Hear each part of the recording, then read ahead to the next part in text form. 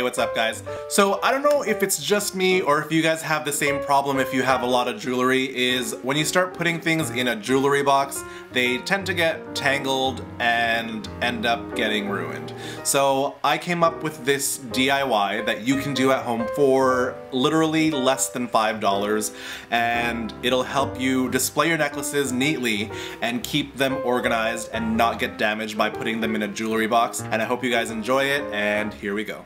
Alright, so the first thing you're going to need are some screw hooks, which you can pretty much get at any hardware store. Next items are some S-shape hooks, which you can pick up at any hardware store too, and you're going to need as many of these as you have necklaces, so one for each necklace.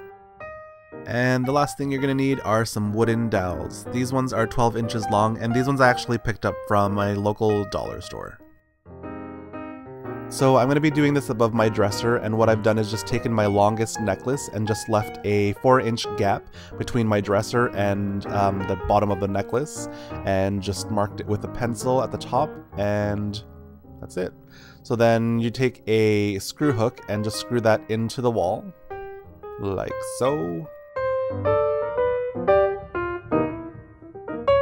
Next, I'm just taking the wooden dowel and putting it on the hook, and taking another hook and placing it on the other side, and I'm just giving it about an inch leeway on either side. And I'm just using a level to make sure it's straight. Once it's straight, just mark it and screw in the hook. This next part's completely optional, you don't have to do it, but I just wanted to do 2 tiers, so I just did a 4-inch gap between the two, and that's it. Just same process. Something you can do to make sure that this matches your decor is just paint the dowels whatever color you'd like. And there you have it, so just take your S-hooks and then hang your necklaces off of it. And just as a last note, on the ends you'll notice that there's something orange. It's actually just an orange elastic that I added so that they wouldn't slip off of the hooks.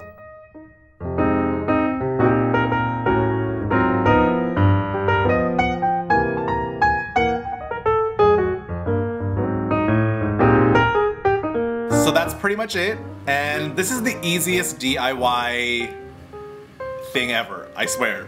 It takes you no more than 5 minutes, and I guarantee you will be happy that your necklaces are not going to get damaged anymore.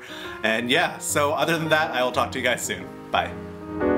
As always, thanks for watching, and remember to comment, like, and subscribe.